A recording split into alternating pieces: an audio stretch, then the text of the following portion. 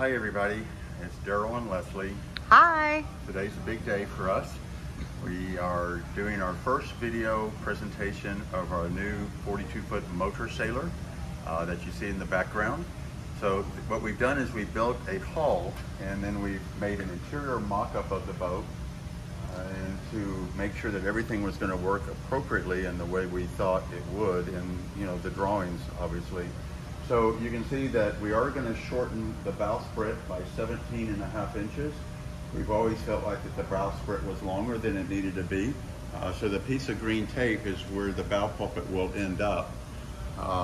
So you don't have to look at a long Pinocchio bowsprit on the new next generation Island Packet motor sailor.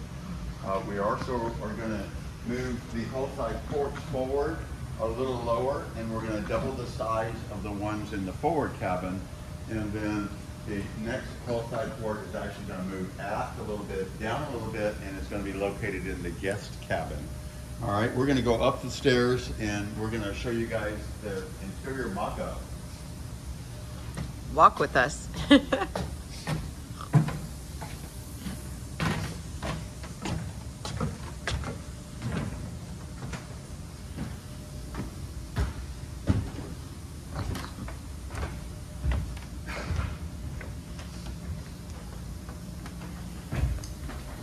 All right, so obviously I'm in the cockpit, and this is the cockpit of the SP Cruiser Mark II. The last SP Cruiser that Bob Johnson built was extended by about 3 feet, and so we didn't need to extend the cockpit on the boat because he had already done that. We did change all the access to the lazarette as far as storage. There was a bunch of smaller hatches in the past, and we've gone through and we've made 2 large hatches that will be held up with pneumatic pistons with a removable centerpiece that will allow us to put larger items in there, even as much as a floating type inflatable dinghy. We will do teak grating all along the hull bottom so that nothing would be sitting on the hull itself or in any type of wetness or dampness. So we'll have some nice teak grating down there. We have a bar unit that is optional for the cockpit. It will have a cutting board with an ice bin below it, some cup holders, and then this lid's actually going to raise up with an electric grill below, and then we're going to have a ice maker as an optional feature. There will be a small storage area on this side for maybe like grill items or something like that. All right, looking at the back or aft portion of the cabin house, you can see that we have a large cutout here, and what this is going to be, we're going to have a window right here, and this window will be on an electric switch that will literally come down right inside of this bulkhead. So it will completely disappear, and then over on this side we will have a bifold door that will open and then fold back and then end up against this deck combing here on the port side. So when the boat is open, it will have this type of large opening between the cabin and the cockpit. That indoor-outdoor deal. deal. So it really allows the entertainment area to flow from the cockpit to the salon very nicely. Yeah. All right. Stepping into the salon, we have a port side cabinet over here. And this is obviously going to be for electrical. This will all be recessed in about 3 inches, and we will have a plexiglass, black smoke plexiglass doors over this, so it won't be looking exactly like this. And then we will have a flat well drawer, a utensil drawer, and then a dishwasher. In this portion down here, we have an isotherm drink refrigerator, so you can use it for beer, wine, soda, water, whatever you want. And then this will be our return grill for our air conditioning heat system down there. Okay, and then if you do a water maker, most likely the control will go here, generator control here, the Victron controller here, and then we have mounted the Fusion stereo there as well. Okay, so nice little area here. Looking to starboard, we've got obviously the galley to starboard. This gives you a little bit of an idea of what the window cutout will be, and here, and lots of light. Yeah, none of this windows will open, although we will have 2 hatches and the door that opens, and of course the back doors. Yeah, a lot of ventilation. Yeah, so back to the galley, we've got a nice deep sink, about the same size that we use on the 439. Obviously there'll be sink covers that will come with it. We'll have obviously a faucet here, just like we use on the other boats, the Grohe pull-out faucet, hot and cold. There will be the Seagull filtered water standard, and then of course as the other boats, optional pump water. A couple little bins here for small items, you know, sponges or whatnot. We've got a really nice garbage recycle bin here that pulls out. These are normal size cans for normal 33 gallon or quart kitchen garbage bags. So this is actually the same size cans we use at home. And then there will be a divider obviously between the garbage and this area here, and this is, you can see, goes way back about 4 feet. So the storage in this boat is really good. We're going to have a pull-out drawer, or kind of a sliding drawer that comes way out, probably 3 to 4 feet, to allow you to access all the storage area back in the back without having to, you know, literally crawl through the door. We may have another cabinet on top or another shelf on top as well. So small items like that we'll figure out as we build the boat. We are going to make the boat standard with an electric galley. We really do not want to build the boat with propane. We don't feel like it's necessary anymore.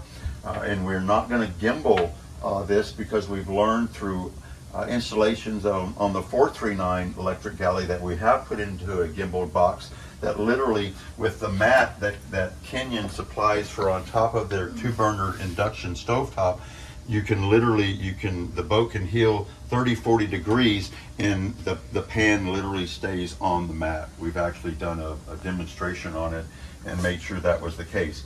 And as you know, the average island packet heels between 10 and 14 degrees. So there would be no problem here. There's no reason to gimbal this. And we do have a nice cover over it so that when you're not using the stovetop, you do have a full counter area here.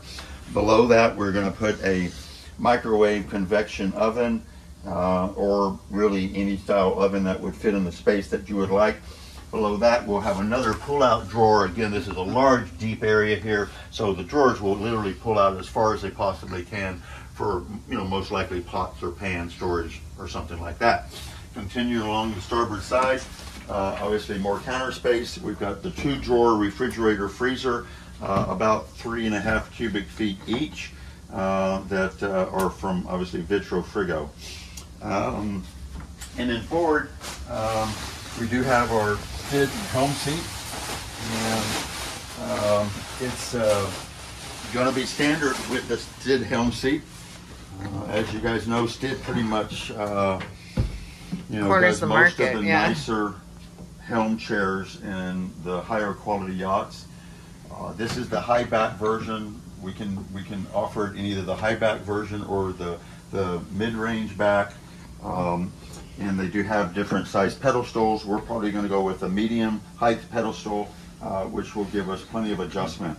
Another little storage area underneath the seat here. I'm thinking, again, this will be a pull-out drawer because, you know, it goes back about 2 feet. And I'm thinking maybe like a little pantry drawer or something like that, for storing some of the larger stuff, like maybe a cereal box or something like that. Let me move this for a second. And then, so sitting here in the seat, you've got a nice view above the dash. You've got another little storage bin over here on the side that has a lift up. We'll let Leslie take a picture of that. So, you know, this could be used for lots of stuff, lines or charts or anything like that. We're going to build a nice little box here for the VHF. And then obviously the engine control, most likely the Yanmar engine control. We're going to do accessory switches here, bow thruster, a nice, really nice flush mount compass. And then obviously the configuration in our dash here can be whatever you want. We put 2 10-inch displays up there. They can be, you know, obviously Garmin, they can be Raymarine, any type of display you want. So, you know, this will get you a good start on the electronics. While I'm sitting here, this is our side door. We will have a helm door here. The bottom half will be solid, The top half will be a window. This will be a Dutch style door to where you can open the top portion or the window portion on its own and swing it back for ventilation. And then the bottom will open separately. So you certainly can get good ventilation here. This glass will be eventually cut back to this point for the tape. This was our original cutout, and obviously this is why you do the mock-up to figure all this out.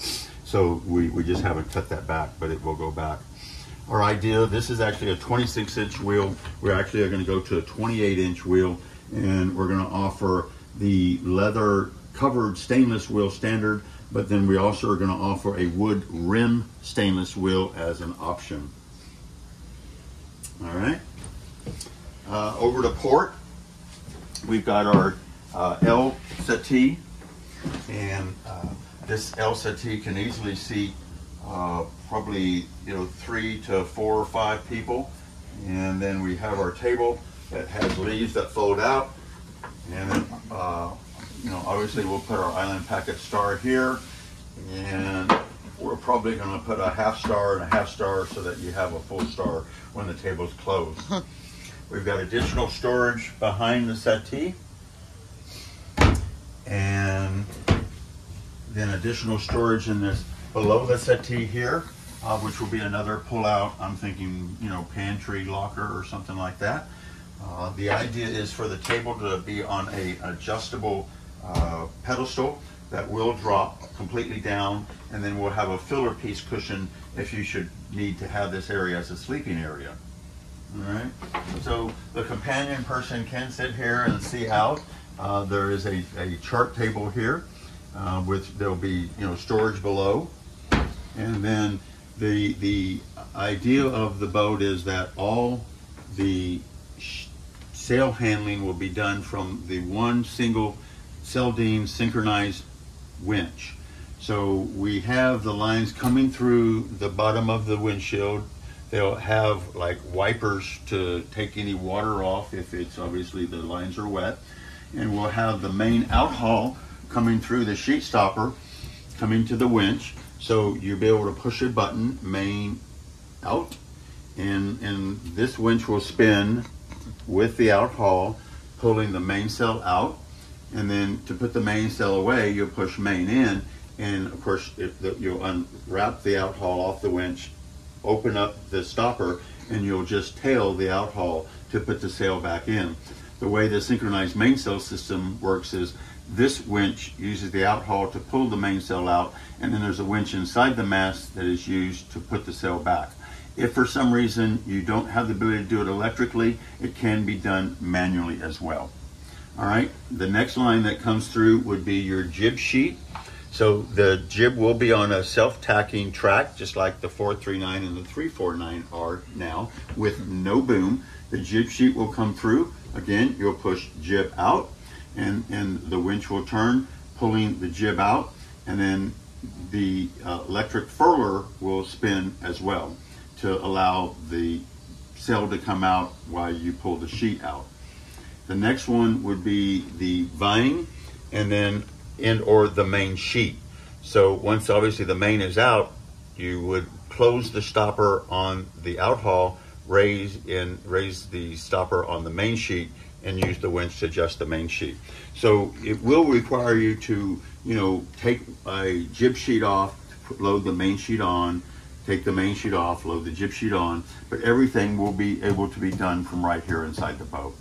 And the demographic that we're trying to reach on this boat, I believe that's a good selling feature.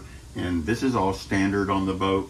And again, if for some reason the jib does not come out electrically, there is provisions to do it manually. Right. All right.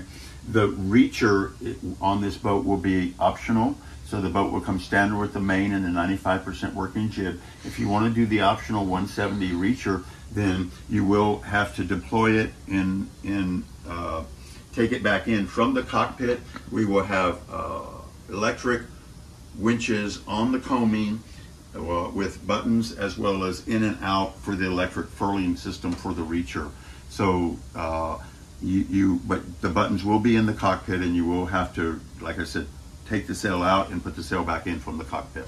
We're not able at this time to do the reacher from inside. Seldine says in the future we will be able to, but not right now, and I'm not so sure that that's really a big deal. So obviously this whole area will be our solid wood floors. We will offer the boat in the mahogany as well as the maple, or the sapelli and the maple, like we do all the boats. And so this surface will be the solid wood, and of course the floors will be solid wood throughout the boat.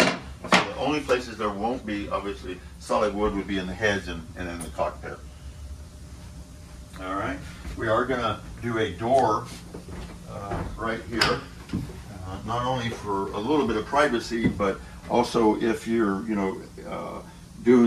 operating the winch or the buttons and the helm, you have the option to close the door to make it a little bit safer so that you don't accidentally, step off the step.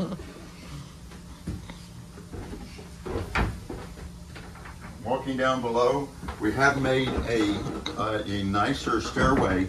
This is really more like a home type stairway and not the traditional ladder type stairway that we typically find in most boats. So very easy to come up and down. I'll show you going down. The stairs do lift up for access to the engine room. So down below, Leslie's gone into the guest stateroom port side. It is actually underneath the settee. We don't currently have lights in here, but hopefully you can still see. We've got a nice double to queen size berth and really great storage. There will be doors on this cabinet and this cabinet for contained storage, and then the whole side port's going to be in here, and we're actually going to make this more of a rounded shape to kind of mimic the hull side port.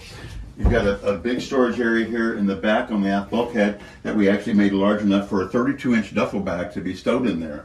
The shelf we have down here will continue full length on the cockpit, and it will have a fiddle on it, so you'll be able to put your glasses up there, your phone, yeah. Stuff like that.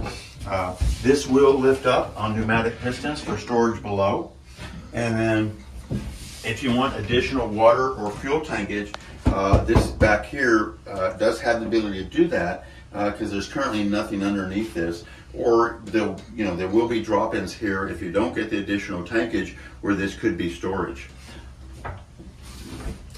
Hanging locker, obviously outboard. We're going to do a book rail across here for book storage. And then obviously the bunk rail around here for storage on top. And then this is the large hanging locker that was actually built large enough for the washer combo dryer. And of course, if you haven't heard from previous videos, all of the washer dryer units we put in are vented units. So they do operate like a normal house unit would, obviously smaller capacity, but it's not like the ones that just tumble and try to suck the moisture out of the clothes and don't really work very well. This actually works. We've installed probably owners love them. 30 or more units in the boats, and everybody's enjoying them. We will have a hatch here, and there will be a couple ports right here as well, deck ports. So you'll have some decent ventilation in the guest cabin. There also will be an option for obviously air conditioning and heating for the salon area as well as the lower cabin area. If we move forward, right in front to port of the guest cabin is the guest head. It is designed as a wet head. Obviously the toilet will sit right here. Sink, faucet, pull-out faucet to shower with if you need to. We'll have a can here for garbage that will be mounted on the bulkhead. Storage, outlet, another outlet inside, and then a cabinet storage below the countertop. As always, drains throughout the floor. And then we've got the owner's stateroom all the way forward. This is honestly the only thing we kept from the previous boat besides, the basic hull design. Everything else we have changed, with our Island Packet design team. So these are the larger hull side ports, which actually go right about here. And our tape's not doing a really good job of holding them up. We'll have to work on that. Obviously, queen size berth, lift up, storage or hinge with storage below. There will be a drawer down here as well. And then you've got his and her shelf lockers, his and hers hanging lockers. There you go. Port to port, we have the owner's head, stall shower all the way back. Nice seat, stall shower, plenty of room, very similar size to our current stall showers.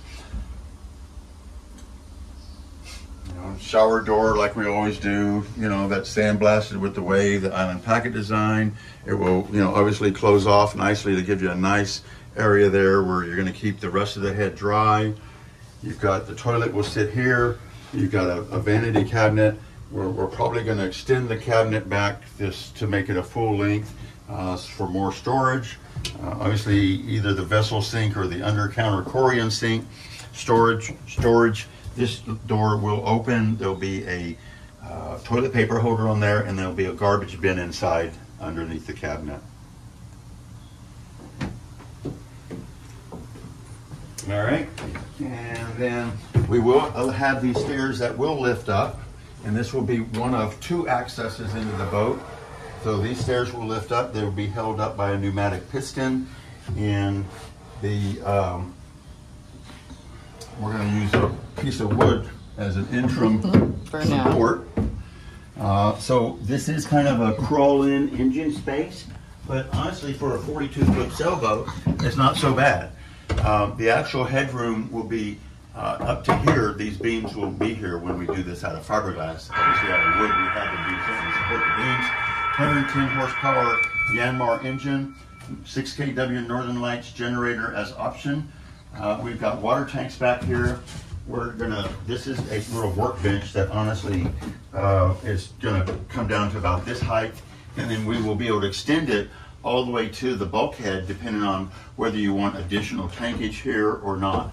So we have made provisions at this spot for an additional 126-gallon fuel tank if you want it, and it would take up this spot. If you don't do the additional fuel tank, then we can do obviously a longer workbench. We can do shelves on the bulkhead for storage, and then our battery storage is aft. We will have some T grating in here so you can get from side to side, and then the on further aft is the lazarette. There will be a door that will close that off for us, and this is really more of a 42-foot trawler engine room, if you ask me. This honestly has about the same space as most 35 to 45-foot trawlers down below. So honestly, that it concludes this part of the interior mock-up tour. We are going to walk over to the deck plug right now, which is the same as a part would be. So we build the plug first, then we build the mold from the plug, and literally then we're able to build a part from the mold, but the part does end up looking just like the plug. So the plug we're going to go show you next will be basically very similar, if not the same, as the finished part for the deck house. All right, so you guys have a great day, and thanks. Look for the next exterior video that we'll be doing, and we'll probably be posting obviously these at the same time. We wish everybody the best as always, and God bless. Thanks, guys.